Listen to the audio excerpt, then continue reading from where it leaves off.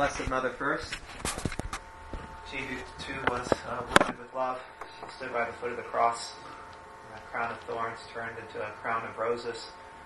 We pray, remember, O most gracious Virgin Mary, that never was it known that anyone who fled to thy protection, implored thy help, or sought thy intercession, was left unaided. Inspired by this confidence, we fly unto thee, O Virgin of Virgins, my Mother. To thee do we come, before thee we stand, sinful and sorrowful. O Mother of the Word incarnate, despise not our petitions, but in your mercy, hear and answer us. Amen. God, you who are all love, draw us more deeply into love, no matter the cost, no matter the efforts, no matter the struggles. Draw us more deeply into love. May our hearts be more and more wounds of love, Lord, for you. And kindle in our hearts desire for you. Open our minds and hearts to show us how we can grow in this love of you. And from there, love and service of our neighbor. Ask all this in the holy and saving name of Jesus Christ our Lord. Amen. In the name of the Father, and the Son, and the Holy Spirit. Amen.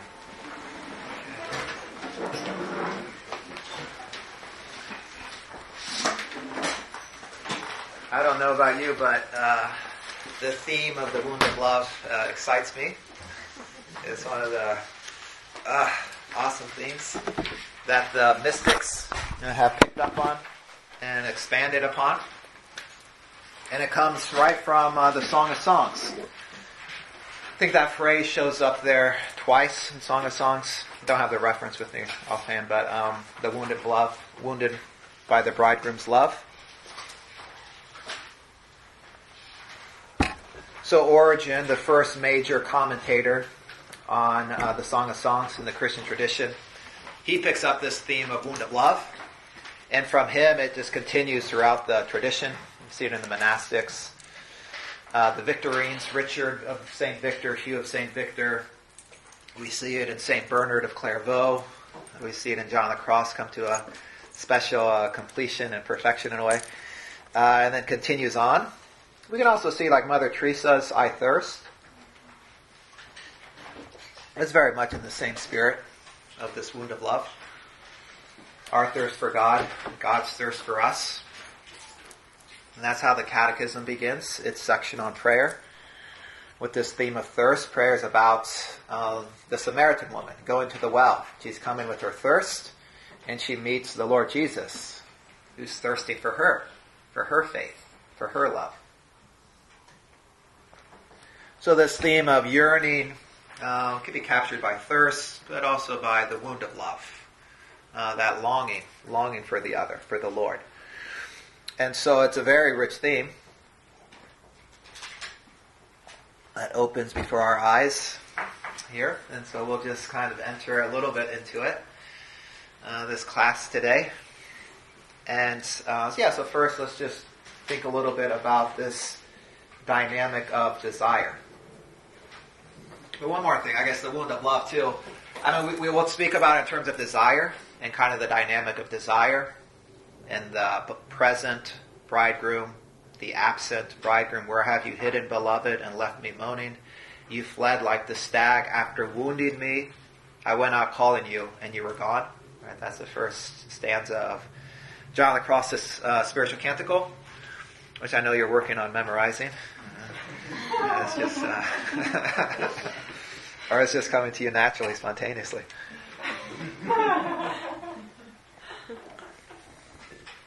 But yeah, in fact, so I'll just go into this right away.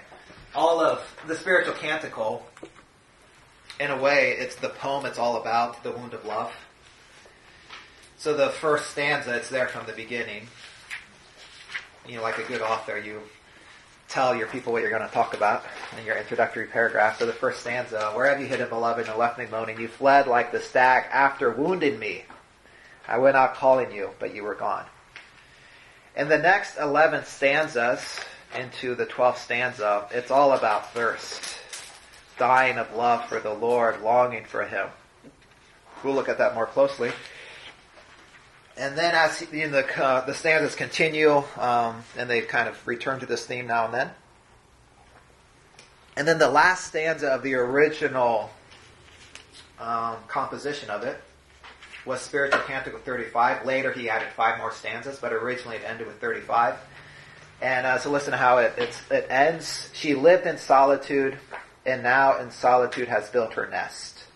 And in solitude he guides her, the Lord guides her, He alone, who also bears in solitude the wound of love. So you have Spiritual Canticle, it's all about the bride crying out, yearning for the bridegroom, being wounded with love for the bridegroom. And then as John brings this poem to an end, we see, the bride is not the only one wounded with love. The bridegroom is wounded with love as well. He alone who also bears in solitude the wound of love. It's a beautiful way to bring that poem to a conclusion. Now I'm very glad he added the next 5 stanzas and commented on those as well. But it's nice to just savor that poetically, just a beautiful ending to that, and just the meaning behind that. We love because first God has loved us. We're wounded with love because God is first of all wounded with love for us. And we'll talk more about that as we get into things. The theme of wound of love, it captures something about desire, about love. But it also comes to culmination right on the cross, our wounded Savior. And so it captures too in our life, this life of desire, pursuing the Lord, that it's a crucified life as well. So that's what I think the Misty Edwards song captures so well. Arms extended in love, and our hearts are exposed. They're vulnerable. And that can be painful at times. Sometimes we too are bleeding. Sometimes bleeding out of love. So this theme of wound of love, it captures, our crucified bridegroom with his saving wounds. His wounded hands, his wounded feet, his wounded side, his heart open, pierced for us, exposed for us, bleeding out of love for us. And then all the difficulties that we face in our pursuit of the Lord. They're wounds of love. Being deepened, being brought to a greater fulfillment. And you'll come alive, right, when you learn to die. That's a beautiful line from the Misty Edwards song. We'll come alive when we learn to die. That life of self-giving, self-emptying love for the other. Then we'll come alive, discover the true meaning of life, true love, what it's all about. And we see that in the crucified one. And he gazes at us as we gaze back at him with our heart too wounded with love. So this is the mystery we're kind of scratching the surface of today. I will just start with Origen, since he's kind of, at least on record, the first writings that we have about this wound of love. So, he was born 184, I think died like 254 or something. But he says in his prologue to the commentary on the Song of Songs,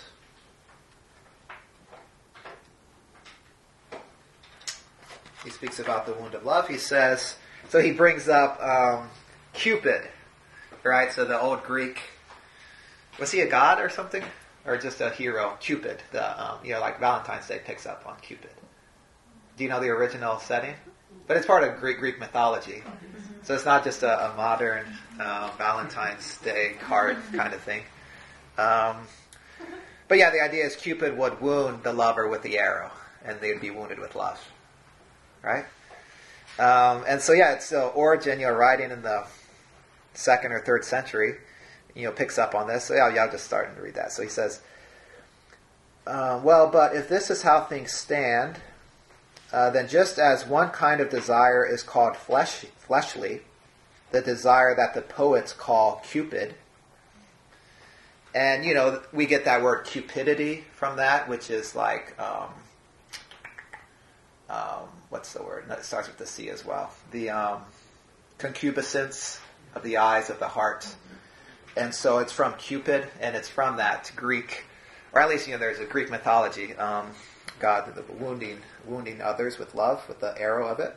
This desire that the poets called Cupid, in accordance with which the person who desires sows to the flesh.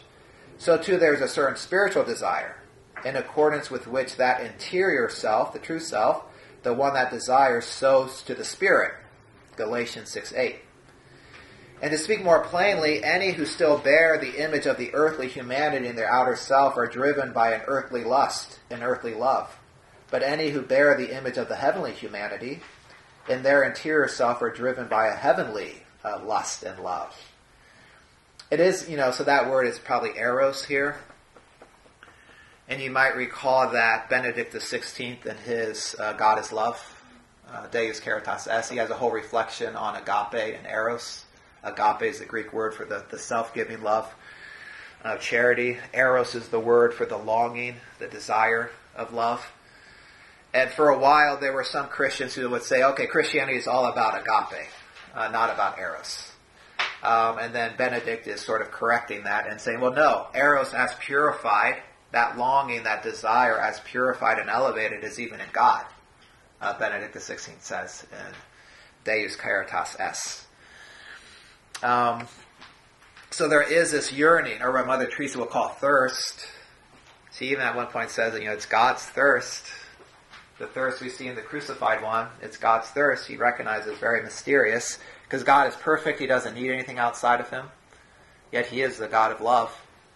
So there is this eros that's perfected, that's cleansed of any imperfection, that's elevated, that is in God. This heavenly desire, this yearning, this thirst, this being wounded, and yearning for the other. So it's a deep mystery here. And we'll see it open up a little bit before our eyes as we go on to the next 2 hours. Or I guess probably more like an hour and 45 minutes. Break, hour and a half. And we will be on time this time. Yeah. So those who bear the image of the heavenly man, 1 Corinthians 15:49, in the interior self are driven by a heavenly eros in love. But the soul is driven by a heavenly desire in eros when it has detected the beauty and comeliness of the Word of God, and has been captivated by Him, and at His hand has received a certain dart and wound of desire. Right, so just like in Greek mythology, you would send Cupid to shoot somebody with an arrow that you wanted to fall in love with you. So the Lord our God, the Word of God, shoots us with an arrow and wounds us with love, captivates us with His beauty, draws us to Himself through desire. But the soul is driven by a heavenly desire and eros when it has detected the beauty and comeliness of the Word of God, and has been captivated by Him, and at His hand has received a certain dart and wound of desire. And you read in Spiritual Canticle 31 from John of the Cross about the Lord God being captivated by us, which is strong language to think God being captivated by us. But John goes there. And we'll open that up a little bit. Has been captivated by Him, and at His hand has received a certain dart and wound of desire. For this Word is the image and shining brightness of the invisible God, the firstborn of all creation, in whom all things are created, both things in heaven and things on earth, whether visible or invisible. Colossians 1:15, and so forth. Right, any beauty we see in the world is but a pale reflection of God, the true beautiful one. So that's why what we saw in Spiritual Canticle 7 about there are 3 kinds of wounds based on 3 kinds of knowledge of God, or glimpses of God. Wounds caused by creaturely things, creaturely beauty. So think about that beautiful sunset that you see, and it really can leave your heart aching. Aching for more. Aching for the infinite God, the infinite beauty.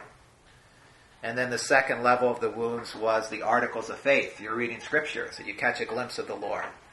And it captivates you. It wounds your heart with love, with desire for Him. And then there's the third level of wound where God touches your soul beyond words and leaves you wounded with love, crying out to him. So yeah, every created thing, since the Word is the Word through whom all things were created, sort of the archetype that God the Father gazes into as he creates things. So all created things, true creative beauty points us to the Lord. And the longing brought about in our hearts through created things directs us to the Lord, or it should. So this is part of being wounded by the start of love from the Word. If then one has the mental capacity, Origen continues, to hold together in one's mind and to contemplate the loveliness and grace of all these things that have been created by the Lord, then struck by the elegant beauty and the magnificent splendor of the things themselves, and as the prophet says, pierced through by a chosen arrow, Isaiah 49:2, one will receive from him the wound that is saving. Well, there's a salvific wound, a wound that's saving, and will burn with the blessed fire of the desire for God. One will receive from him the wound that is saving and will burn with the blessed fire of the desire for God.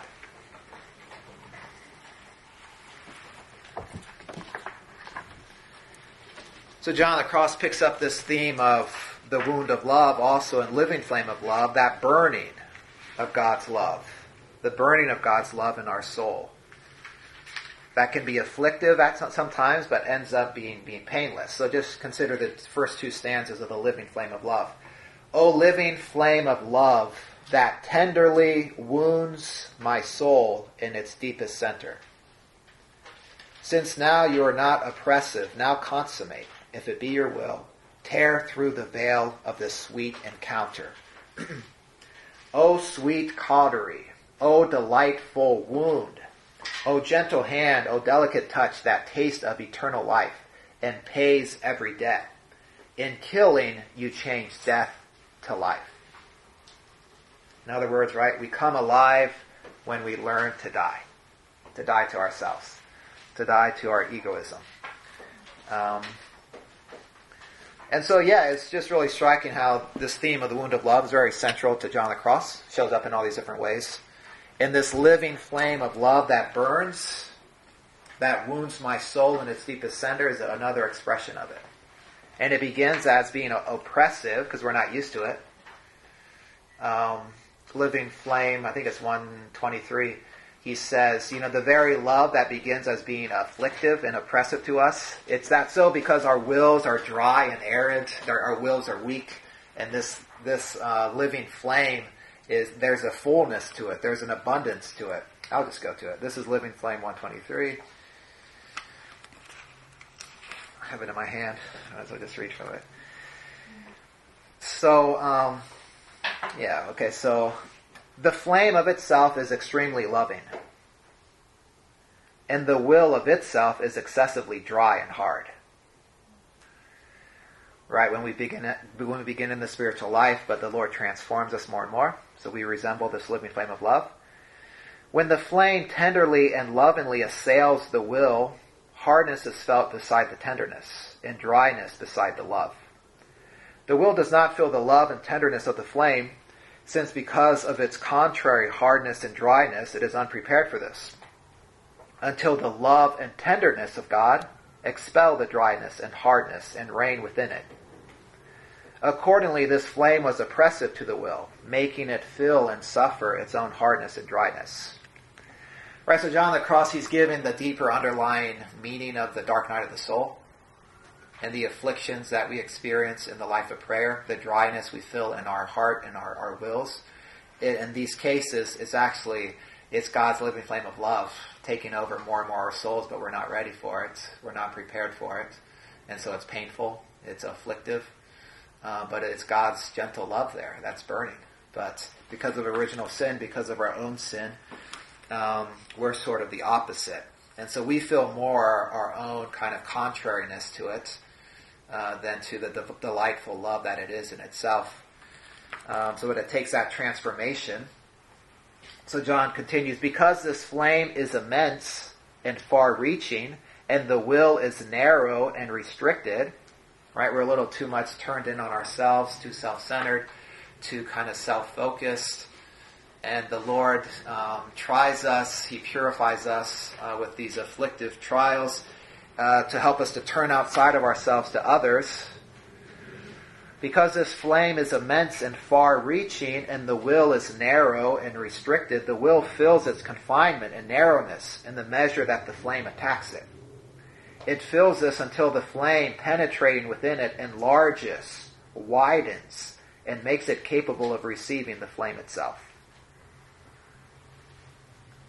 Because this flame is savory and sweet, and the will possesses a spiritual palate, disturbed by the humors of inordinate affections, the flame is unpleasant and bitter to it, and the will cannot taste the sweet food of God's love. And in this fashion it feels distress and distastefulness beside so ample and delightful a flame of love. The will does not experience the savor of the flame because it does not feel this flame within itself. It only feels what it does have within itself, its own misery. So it's just to say, in the middle of the trial, to be like, yeah, this is God's love, having His work, doing His work in me, having His way with me. And to, in faith, be able to grasp that.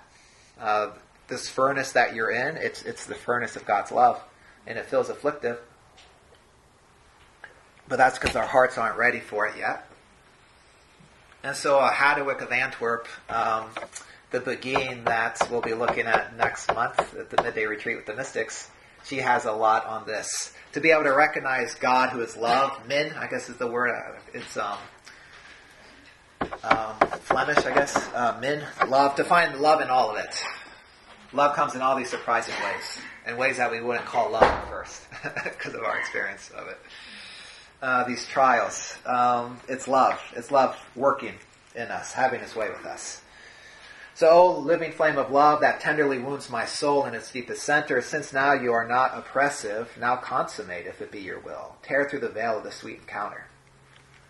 So the wound of love captures something of this pain of purification.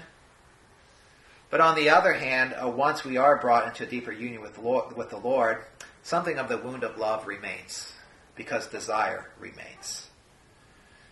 O sweet cautery, O delightful wound. Right, so this wound of love becomes a delightful wound. We wouldn't want it otherwise. And we do kind of have that experience, with longing. Let's say, the beautiful sunset, that ache. There's something painful about it, but there's also something savory about it. We wouldn't want it otherwise. And so that's the mystery of this wound of love, of desire, of the desire of love.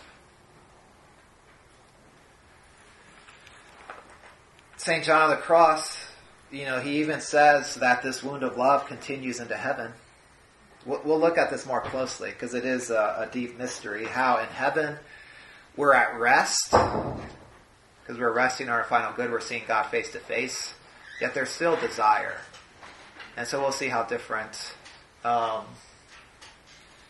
mystics have spoken about this. But so St. John of the Cross says, Living Flame 1, number 14. When the soul asserts that the flame of love wounds it in its deepest center, it means that insofar as this flame reaches its substance, power, and strength, the Holy Spirit assails and wounds it. It does not make such an assertion to indicate that this wounding is as essential and integral as in the beatific vision of the next life. Right, so there's a wounding that happens now, but there's a wounding in the next life that's much more essential and integral. So this wounding that he's talking about during this life in this poem, it's not, this wounding, it does not make such an assertion to indicate that this wounding is as essential and integral as in the beatific vision of the next life. So there is something in the next life that is a wound of love, but yet all the pain is kind of taken away. But it is integral and essential. It's just the nature of love. So St. Catherine of Siena will describe it this way. Satisfaction without boredom. She uses three phrases in describing eternal life, the beatific vision. Satisfaction without boredom. Hunger without pain. And so there's this yearning, but without the pain. and then one other I forget, but she's quoting who she thinks is Augustine, but it's pseudo-Augustine. Augustine's an evil twin. No. He was an evil twin. So pseudo-Augustine, someone who they thought was Saint, they thought were Saint Augustine. But anyways, we'll talk more about how different saints talk about this fulfillment of the wound of love that persists even in heaven. But in a way that's restful, but in a way that's still yearning and striving. So it's a great mystery. I mean, why would we be surprised that there'd be such a great mystery about our union with God for all eternity, right? So that's this. Of course, there's going to be a mystery here. So then it also opens up, well, if the blessed in heaven enjoy this wound of love, then God too. If the perfection that the saints have in heaven involves this wound of love, it makes more sense to speak about God having it. But more on that later. So, oh sweet cautery, oh delightful wound, oh gentle hand, oh delicate touch, that taste of eternal life and pays every debt. In killing, you change death to life. You'll come alive when you learn to die. To die with the Lord on the cross. Hearts, arms wide open. In love, heart exposed. Bleeding, sometimes bleeding. That's how we'll come alive in love. The love of the Lord, self-giving love, self-emptying love. I'll go to this now. I was going to talk about it later, but we'll just do it now. So wounds of love. There are many ways that we are wounded. This is an important topic for today because we talk a lot more about like psychological woundedness, interior wounds, father wounds, things like that. And it's a great thing that we have a better awareness of these things and to seek healing in these ways. But I think sometimes people can have a wrong idea of what the healing is going to look like. And so does psychological healing, does the Lord touching our wounds from the past and healing them, does that mean like we're now like independent, we can stand our own 2 feet, we're not needy for anything, we have it all together? No. That we're self-sufficient? Does our healing really make us self-sufficient? No. But I think people kind of can expect that when there's, that's sometimes people are, they're like keep seeking healing, but they think they're never healed. Mm-hmm. But it could be the case that the healing that they're after isn't really the healing the Lord wants to give them. Right? The Lord wants to heal the wounds that get in the way of our loving. Right? Those are the wounds that the Lord wants to heal. Fearfulness, fear that was maybe engendered in kind of ways we were treated in the past or something. Fears that then get in the way of our loving. Those wounds He does want to heal, to bring to a wholeness so we can love more freely. But wounds that kind of leave us desperate for Him, wounds that push us to the Lord more and more, to be desperate for Him, does He want to heal those wounds? Why would He? It's good to be desperate for the Lord. And our neediness and our aching, as it drives us to the Lord, like that's a good thing. And so don't expect like healing that's going to get rid of that. I mean, why would you want that?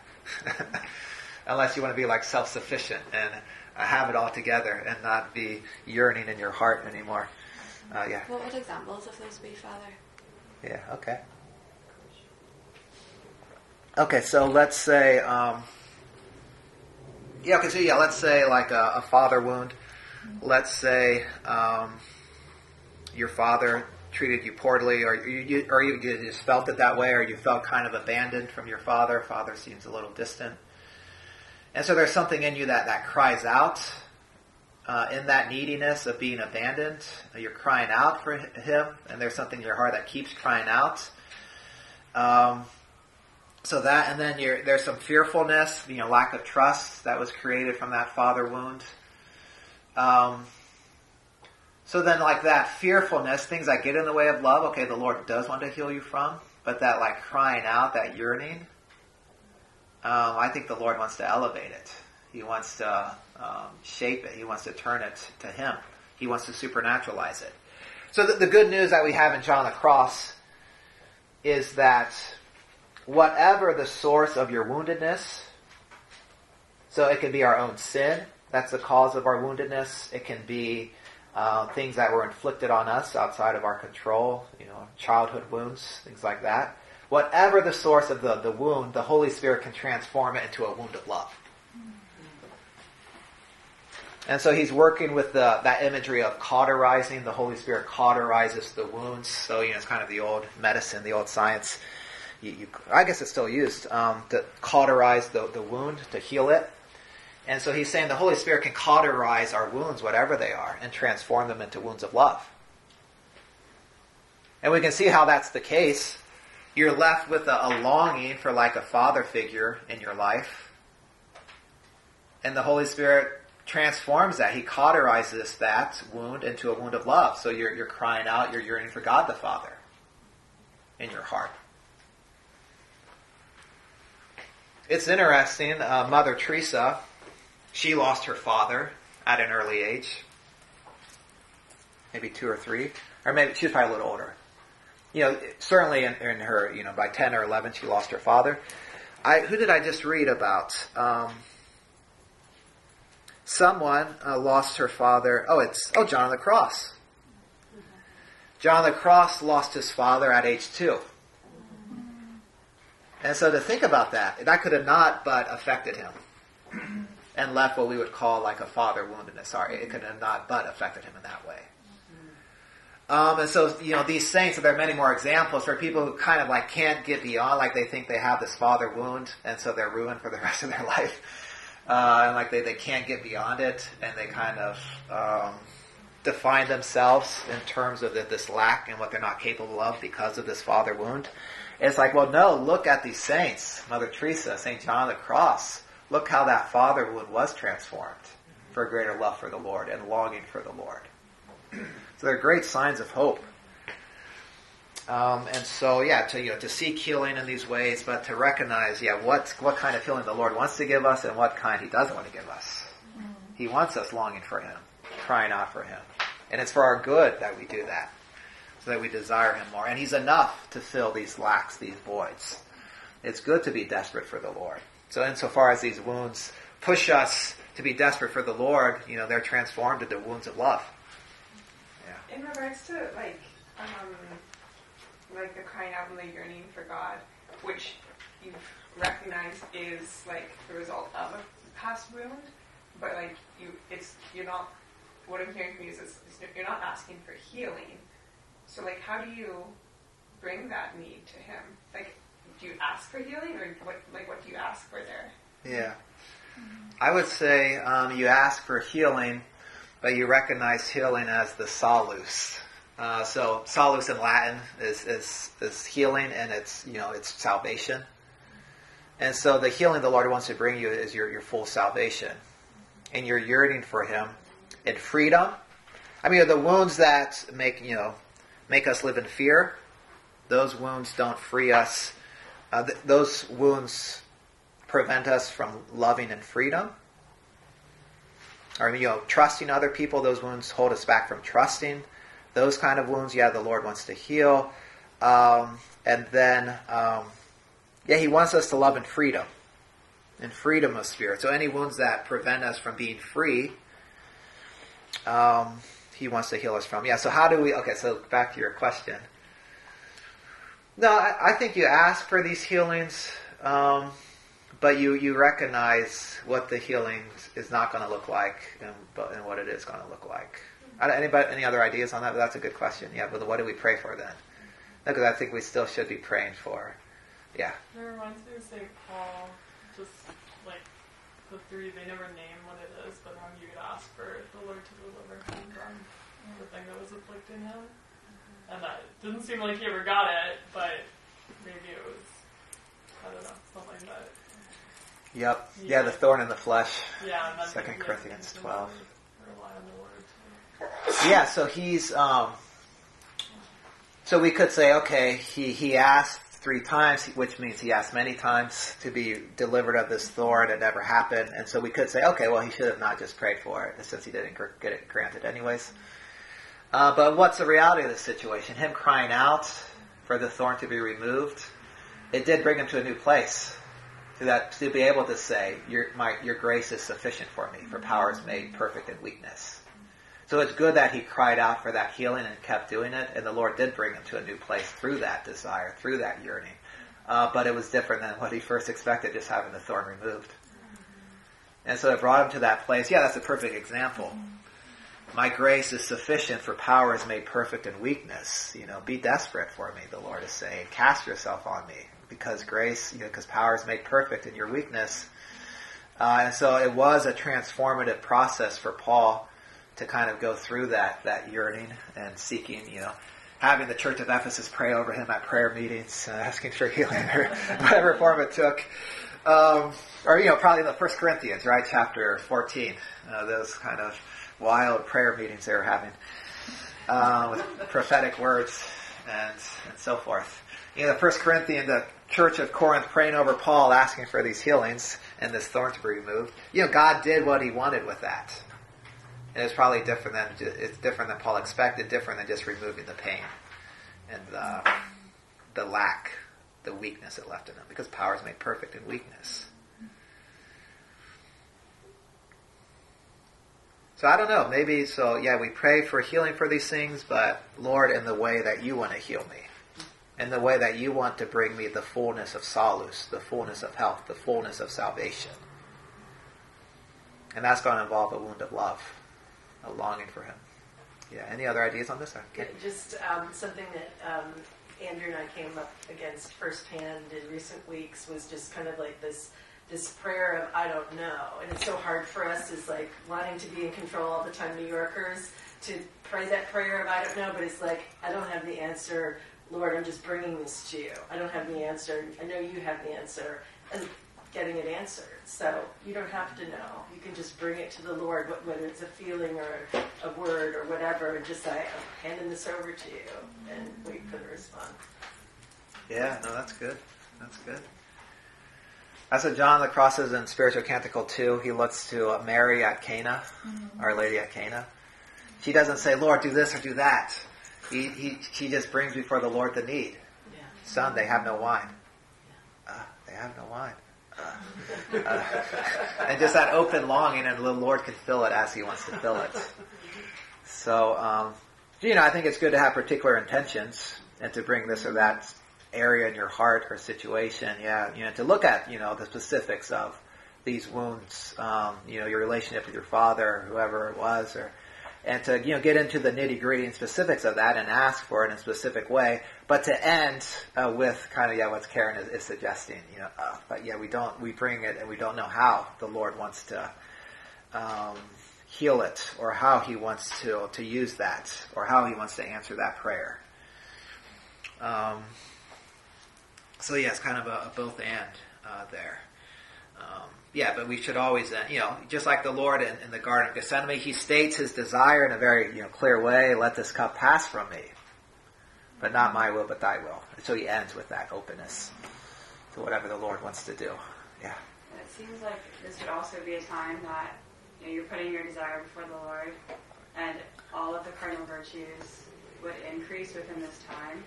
So just believing, all right, Lord, I know you can heal me. I know you will heal me in some way.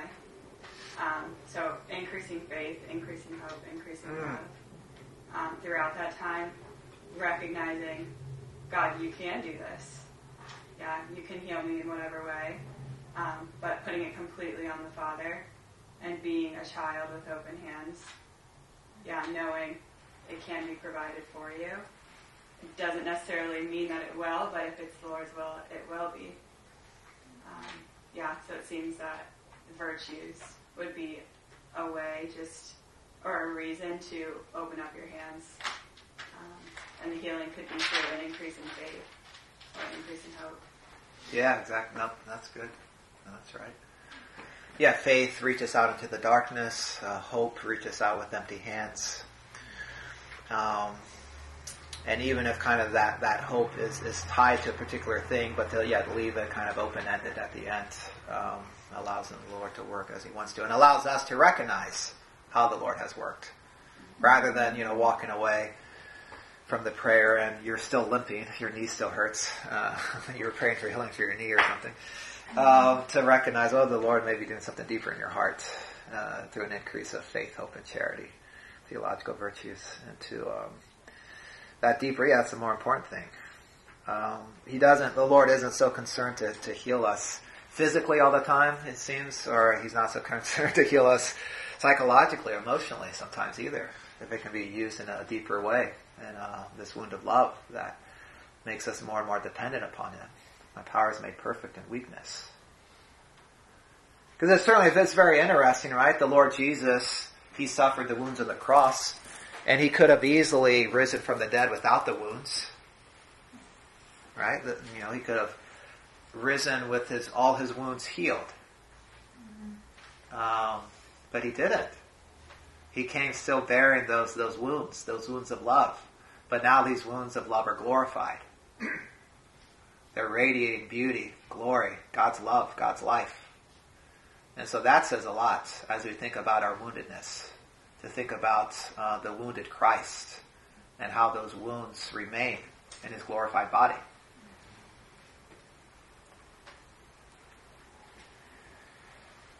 So our wounds, to get into the details about them and bring that before the Lord. Because that is important for kind of the healing process, to be freed from what keeps us from loving fully. To look at these things in the face and concretely in all the details. And to do it with peace, trust in the Lord, and then to hand all that over to the Lord and let Him do as He wills with you and with it, what you're praying for. So John on the cross in this same section, the Holy Spirit, any wounds, whatever their cause, the Holy Spirit can transform into a wound of love. The cauterizing effect of the Holy Spirit. And John on the cross points out that the healthy lover is the wounded lover. Right? The healthy lover is not the one who's like, I'm self-sufficient, I don't need you, I'm perfectly healthy and secure in myself. The healthy lover is the desperate lover, the wounded lover. I need you, Lord. That's the healthy lover. It's the wounded lover. So this is all from Living Flame of Love, stanza 2, number 7.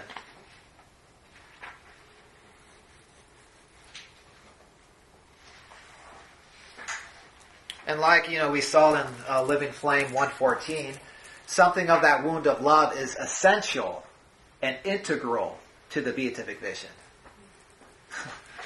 And so He doesn't want to do away with it entirely. And not even just that, it's not saying it strongly enough. There's something essential and integral to love about this wound of love that will remain even into the beatific vision.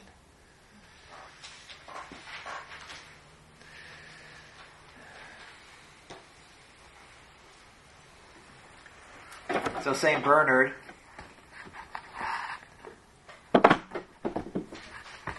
Sermon 84.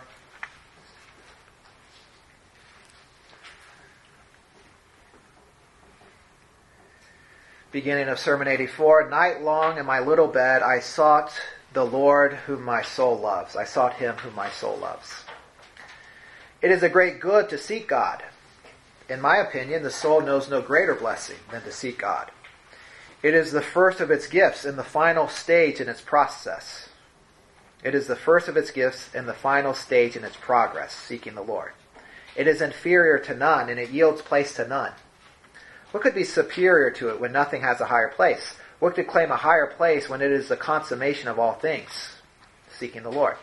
What virtue can be attributed to anyone who does not seek God? What boundary can be set for anyone who does seek Him? Right? We never reach the end in seeking God. We find just to seek more. To come to that new place of a new beginning. To seek more of the Lord. The psalmist hence says, seek His face always. Nor, I think, will a soul cease to seek him, even when it has found him. It is not with the steps of the feet that God is sought, but with the heart's desire. And when the soul happily finds him, its desire is not quenched, but kindled. Does the consummation of joy bring about the consuming of desire? Rather, it is oil poured upon the flames. So it is. Joy will be fulfilled, but there will be no end to desire, and therefore no end to the search. Think, if you can, of this eagerness to see God, as not caused by his absence, for he is always present, and think of the desire for God as without fear or failure, for grace is abundantly present to help us in the search. So when the seeking of the Lord is consummated, it's like oil poured onto the fire. The fire leaps up all the more through that union of love with the Lord.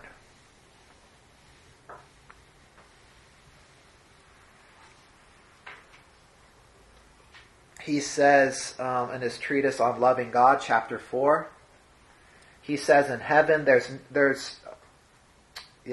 so on loving God, chapter 4, there's no satiety, rather an ever-increasing appetite.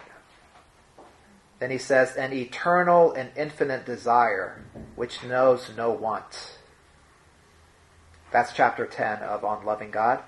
An eternal and infinite desire, which knows no want, no lack. So that's kind of the paradox. It's a desire, but a desire that's fulfilled at the same time. That's the paradox of heaven. Rest, but still movement. Be still and still moving. That's how T.S. Eliot ends the four quartets, or one of the parts of that. Be still and still moving. So kind of that moving and stillness, that rest and movement.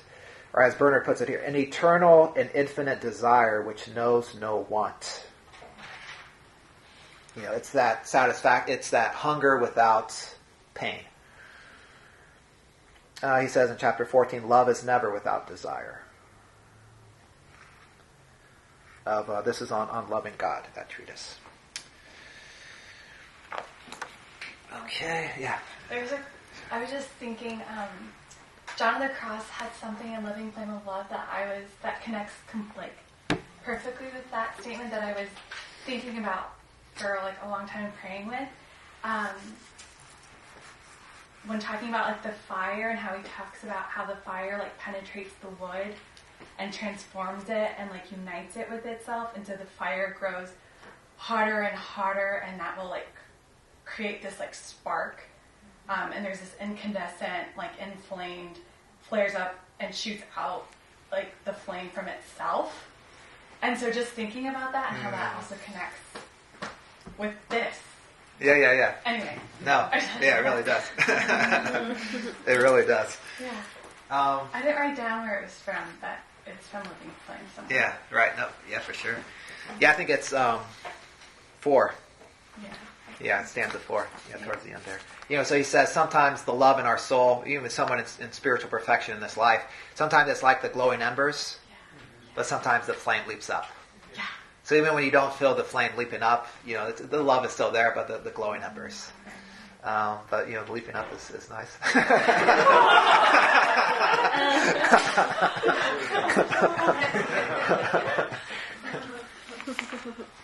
So just to give, the whole. So Gregor of Nyssa really emphasizes kind of the seeking always continues, and even into the next life, into heaven, because you're seeking the infinite. And we never fully comprehend God. And so it's often, kind of painted this way, he stresses that. And then like St. Thomas Aquinas, he stresses more eternal beatitude, you're at rest. Because you're in that perfect union with the good. And so your soul is at rest. And so sometimes people can try to pit them against each other. St. Thomas has this view of eternity and eternal beatitude as eternal rest. And then for Gregor of Nyssa, it's this continually seeking into the infinite good. But in reality, I think the two come together. And it is this kind of mysterious paradox how they're both there. And you can't find in Thomas, Thomas recognizes that God is always beyond us. So there always is kind of this newness, kind of this reaching out for more. And there are passages from Gregory of Nyssa that recognize that it is rest as well in eternity. It's not a restless seeking that happens in eternity for the infinite. And so Augustine, too, he's often seen as emphasizing the rest. Right at the end of the City of God, he says about heaven, there we will rest and praise. We will praise and love. We will love and delight or something. But even in Augustine, there's something more about the seeking more. So his commentary on Psalm 63, indeed, God is always greater, however much we grow. There's always more. The Catechism quotes that and with the phrase, the ever greater God, on a passage about adoration. It quotes St. Augustine here. But the St. Augustine also says on Psalm 119, if that which is loved without a change of affection is rightly said to be sought after, and that even in heaven will always seek thy statutes, that is the truth of God. Right, so in heaven there will still be the seeking after the truth of God. Augustine says, Augustine who emphasizes the restfulness of eternity. I could, it's kind of a sidetrack, but I don't want to miss this point. Hilary of Poitiers, he says, the more the infinite created spirit, right, because our own spirits are infinite in a way, infinite in their capacity to grow, and infinite open to kind of all things in a way. The more the infinite created spirit would endeavor to encompass God to any degree, the more the infinity of a measurelessness, the more the infinite created spirit would endeavor to encompass God to any degree, the more the infinity of a measureless eternity would surpass the entire infinity of the nature that pursues it, the created infinity. So we're always being surpassed by the more of God. And that entails something of a desiring for more, longing for more. Blessed John Ruysbroek puts it this way, always hungering and always satisfied. Anyways, we could say more about that, but just a little taste, because I want to do one more thing. Okay, I'll just... This is from the Carthusians. They have a book called Wound of Love, which is a collection of essays and homilies. So this is an essay called To Create is to Forget. So being brought into the newness of the Lord, it also kind of entails forgetting the past, to create that something, or to be open to the new thing that God has created in our lives. He says, union with God comes to us as a perpetual novelty, a beginning ever renewed. And so that union with God, there's always a newness to it, a beginning ever renewed. This spiritual going beyond oneself is not a particular stage of the spiritual life. It is the actual condition of our existence. Right, as creatures with an infinite capacity, like Hilary of Poitiers was pointing at. The spiritual going beyond oneself is not a particular stage of the spiritual life, it is the actual condition of our existence. The spirit, our spirit, as an immaterial and intelligible reality, is of itself unlimited. In this regard, God and the soul resemble each other. And then he quotes Gregory of Nyssa here. But then he continues, the created being can always become greater. If God is infinite in reality, the soul is infinite in potential. The soul's divinity, or its share in the divinity, consists in transforming itself into God, being transformed into God. If it is infinite in potential, its creation must take the form of a process of growth, without which it would be simply finite in the way that the natural world is, material world is. In this perspective, continual progress is constitutive of the soul itself. In this perspective, continual progress is constitutive of the soul itself. and it keeps itself constantly oriented towards something higher than itself.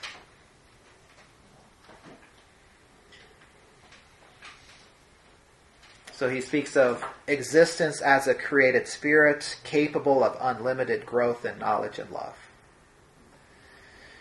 Then he goes on to speak of eternity. Each present moment links me with eternity, carries me in the Son towards the Father and the love of the Holy Spirit. The most dazzling light, the most intense experience of love, the greatest possible revelation of God's beauty. Not even these things are the one who is infinite, incomprehensible, always beyond us. To find him, therefore, I must always go higher, in order to encounter his unending newness. To reach the Creator, I must make myself a creator, at least insofar as my dispositions are concerned. I must break all the molds in which I constantly fashion myself, for they are invariably restrictive. I must reject all securities, all familiar words, all riches, so as to offer myself utterly poor and virginal to the breath of the Spirit. Right, so there's always a newness, always going more, which means we have to kind of move on from where we were, which means to come alive we have to learn to die to the former things, always reaching out for more, the newness of the Lord. And he says, about different situations that first strike us as something is going wrong. It's actually part of God's process of refashioning us. What do we know? When the words exceed our understanding, when the melody is halting, unexpected, or full of halftones, it's actually ourselves breaking free from our limits and rising above ourselves. So St. Gregory of Nyssa says in Sermon 6 on Song of Songs, in a sense then, the latter creation is continually being created, growing by its augmentation in the good, in such a way that no limit can be circumscribed by any limit. And yet the actual good, even if it appears the greatest and most perfect possible, is never anything but the beginning of a superior good. That by ecstasy, reaching out towards what is ahead, the things which had formerly appeared fall into oblivion. So St. Gregory of Nyssa says we go from beginning to new beginning, in the pursuit of the infinite. And something of that continues into heaven, something of that wound of love, that longing for more, that desire that's enkindled when oil is poured upon it in that union. Something of that continues, though, without pain, and while being in rest and at peace in the Lord. Be still and still moving. And in the midst of that, we encounter more and more profoundly, right, what Augustine says, a beauty ever ancient. Right, does he leave it there? No. Beauty ever ancient, beauty ever new. And so to look forward to that place in heaven, pure satisfaction, but no boredom. So that's what we look for. That's where the wound of love in this life, too, is helping us to enter into that movement and to get us there. And so we'll call it quits here for now, and then I'll come back after our break.